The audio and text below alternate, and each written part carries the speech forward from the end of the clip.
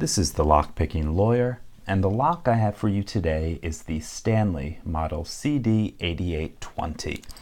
Now, I recently posted a video of picking and reviewing this lock, and this is the CD8823. And I concluded it was an excellent security value at $17. A lot of high-end features, very impressive for the money. So I went on Stanley's website to see what else they had. And this lock was the king of the hill, the best padlock that they offered, the model 8820. Now, there are a couple obvious differences. We traded in the laminated construction for a solid steel, hardened steel body. It's expanded in most dimensions. This is a 60 millimeter instead of a 50 millimeter padlock.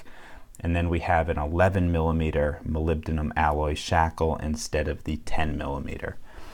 We still have the anti-drill features, including this spinner on the bottom of the padlock and a ball bearing behind that plate guarding the pin stack.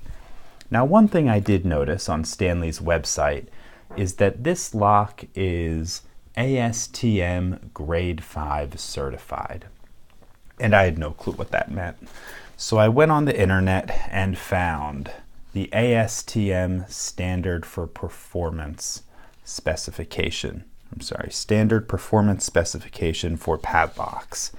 And if we turn to page 6, we can see some pick resistance stats. And for picking or manipulating this lock at grade 5 should last 8 minutes. So that certainly interested me.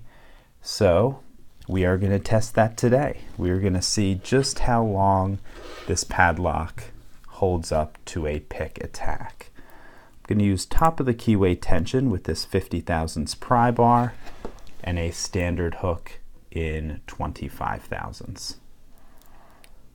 Okay, 1's loose, 2's loose, 3's loose, 4's loose. Okay, little click out of 5, actually a couple clicks there. 6 is loose, 1's loose, 2's loose. Something out of 3, maybe some movement on the core. Nothing on 4, 5. Okay, 6 is binding now. Actually, a little counter rotation on 6 before the second click. Okay, nothing on 1. Click out of 2. Nothing from 3, 4, click out of 5, nothing on 6,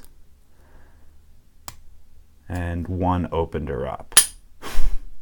So clearly just a little bit less time than 8 minutes, but let's take this lock apart and see what's inside. Now, this lock comes apart the same way as the 8823, with the nut on the opposite side from the shackle hole, which means we need to remove the shackle before we can get the lock apart. That's done with this hex screw right here.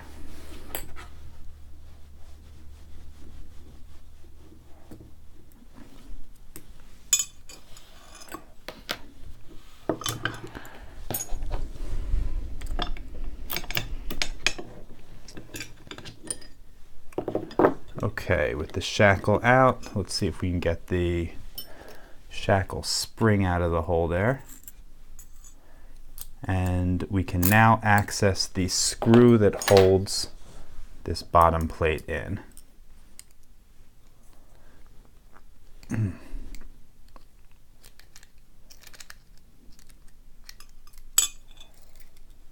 Okay, we got the screw out.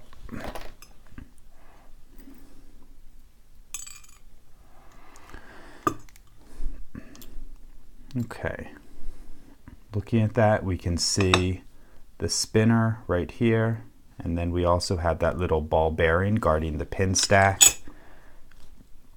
and then here is the core of the lock.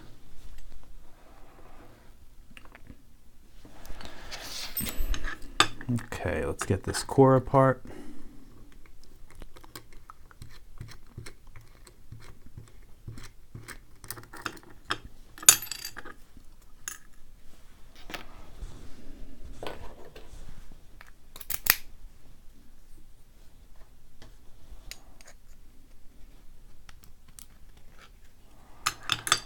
Okay, let's drop the key pins out first. Standard in 1, 2, 3, 4, 5, and 6. Okay, all standard pins. They look silver in color, and let's test them out to see if they're magnetic at all, or if the magnet attracts them, I should say.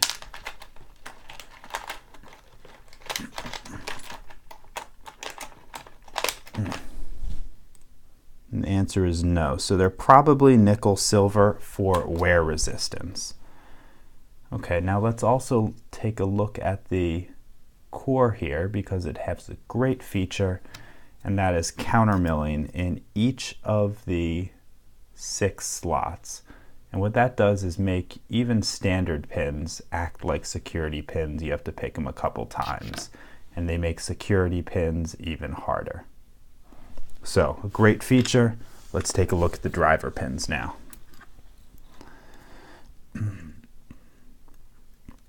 Okay, number 1, guess you call that a shallow spool or a single serration. Number 2 is standard. 3 is standard. 4 is standard.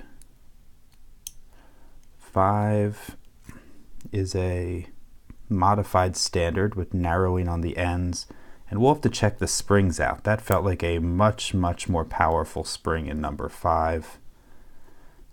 And then 6 is serrated. Okay, let's dump these springs out, take a look. Okay, it looks like we have 1 steel spring and the rest are either copper or bronze. And let me feel that.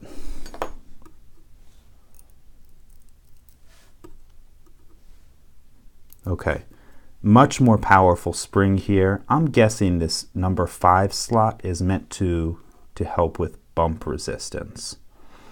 Now, before I give you a close-up of these pins, one side note.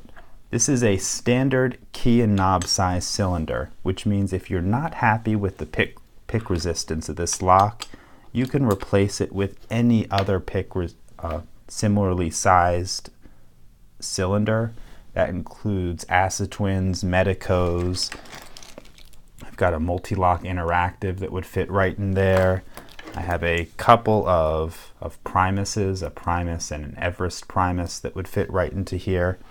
And it would really turn this into a formidable lock.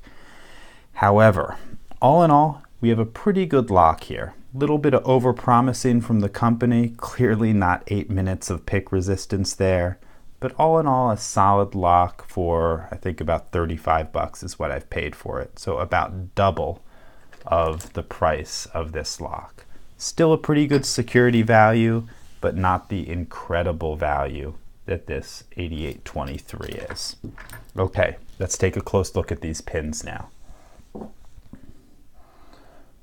So you can see all standard key pins in nickel silver, and then in number 1 we have a single serration driver pin, number 6 a double serration, number 5 a modified standard. That's probably our anti-bump pin stack with that stronger steel spring, and then 3 standard driver pins in slots 2, 3, and 4. Moving over to the core, we can see countermilling in all 6 slots. It's a high-end feature, and it makes all of the pins pick just a little bit harder. So, very nice features overall in this Stanley Model 8820. That's all I have for you on it. If you have any questions or comments, please put them below. If you like this video and would like to see more like it, please subscribe. And as always, have a nice day. Thank you.